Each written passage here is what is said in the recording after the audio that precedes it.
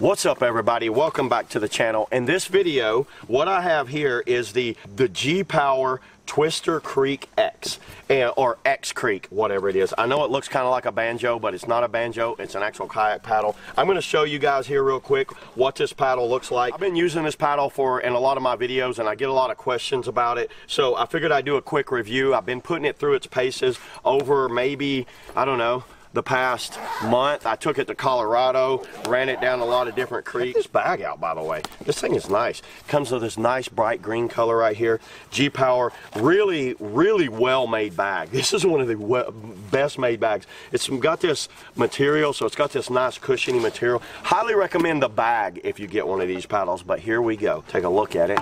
It is all scratched up. I'll set the bag aside right. I'll let you look at the blade shape here real quick. And check out this blade shape. So this blade shape has very wide down here with a lot of power, like from here to here. And it's got this separation here, so it has zero flutter going through the water. This actually helps separate the blade, separate it. One thing it does not like, it's very rounded right here, and it hates being loaded on that backside. Very light, but wow, is this thing stiff. One thing you'll notice, it is so stiff, it has zero flex to it.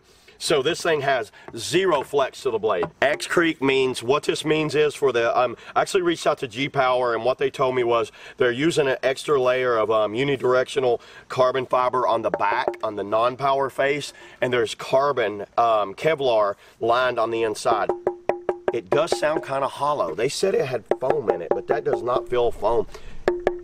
It has a hollow. I was told it has carbon fiber ribs in it. This thing is not the most grippiest thing, so I did do my little tape thing right there and have some extra tape on there. It does have an embossed serial number.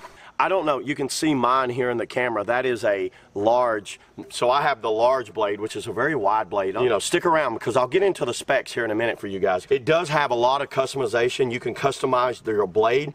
You don't have to go, I love this color on this blade, by the way. That looks so cool. I really like the looks of this blade. It's a very well made, the craftsmanship is absolutely amazing on this blade. Just like with the Lettman paddles, they have done such a great job on this paddle. But one thing you're going to notice that's real different on this one is, if you can see it, that is stainless steel. Check that out if you can see it in the camera. That is steel. That is not, they don't use Dynel, they use a type of steel on the edging right there. So starting right here, going all the way around, is stainless steel edging. How cool is that? I have never seen that. That is, and one thing you want to do, you want to watch your buddies, if you're getting in a play hole together, I would hate to scrape that across somebody's face or arm. Oh boy, would that hurt. You need to be careful with chalking your blades on people if you're using one of these. So it is not, but I have been using this for about a month and a half, almost 2 months. Look how well this thing is held up. Wow, and I have not been easy on it. I had it in Colorado, had it in a lot of different other spots. I was not on like the most big water runs. I was on a few big water runs, but this thing hates rocks. It does not, I'm not gonna bang it on itself.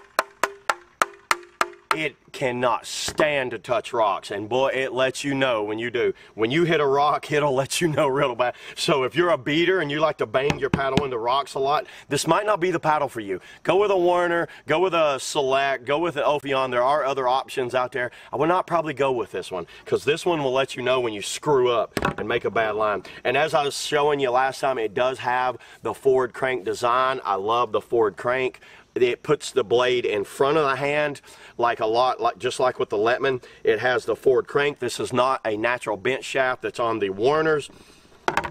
You can see how when you're holding with the Warner, look at the blade relation to the back of the hand, where you look at the blade on this one, when I'm holding the Select paddle, look at where the blade is in relation to where my hand is. So my hand's right there. Look at where the blade is. Right here, look where the blade is. You can see the blade is on a bent shaft Warner is right in level with your hand. So this is called a forward crank for everyone that doesn't know. Highly recommend. Once you get used to using a forward crank, you'll never want to go back to a normal bent shaft. But it does have a little bit of a learning curve, so I get it for a lot of you guys out there that want to use these. It does have a little bit of a learning curve on your draws and on your pulls. They do have a play blade called the Harpoon. So there is a play blade available if you guys want to go with that. But I'm just been using this one right here, and it has been absolutely amazing. The specs on the large, so 730, they claim that the paddle weight, it's a very, very light paddle, and they claim the weight on this thing is 880 grams. But when I weighed this one, it was around about 11, it was probably about 1,090, because mine is a two-piece. Maybe the 880 is a one-piece non-like take-apart, so this one's a two-piece take-apart, so having that ferrule and that in there probably added that extra weight. But even then, it's an extremely light blade for what it is.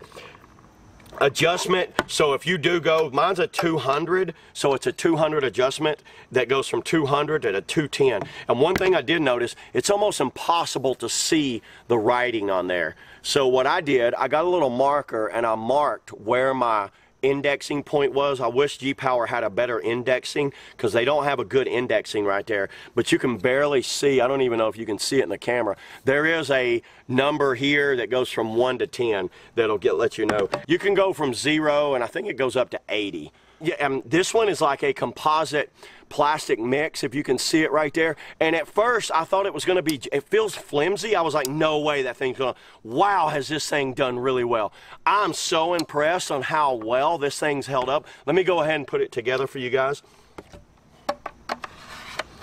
I get it like that, and the best way to do it is, let me get my right hand over here, get it like that right there, and just keep spinning it like that. You want it tight.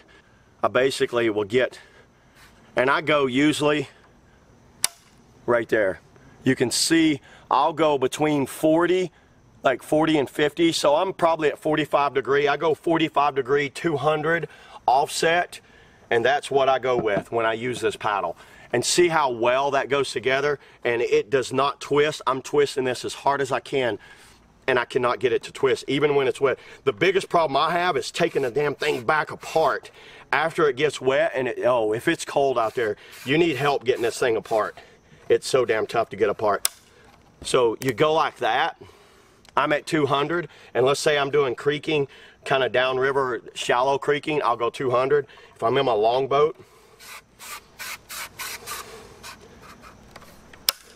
I'll go like a 205. And having a two-piece take apart, just like with the Lettman, I thought that would be a terrible idea. But what I love about this, when we're running shuttle, I'll stick this down inside my kayak. How many of you guys leave in the comments below if you or any of your buddies have had a paddle broken by some moron piling boats in the back of a truck. I've watched people throw their paddles in the back of the truck, then a bunch of people start piling kayaks on it, and I've seen blades or paddles get broken in half from that. You have a two-piece take apart, you'll never have to worry about that, because you know what you do? You stick it down inside your kayak and you're good to go. I'll always do that. It's super easy to stick this down in the bow and let it set, then run your shuttle.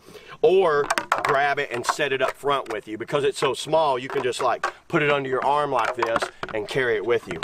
Or put it in the bag and then throw the bag in the back of the boat. So an advantage on that.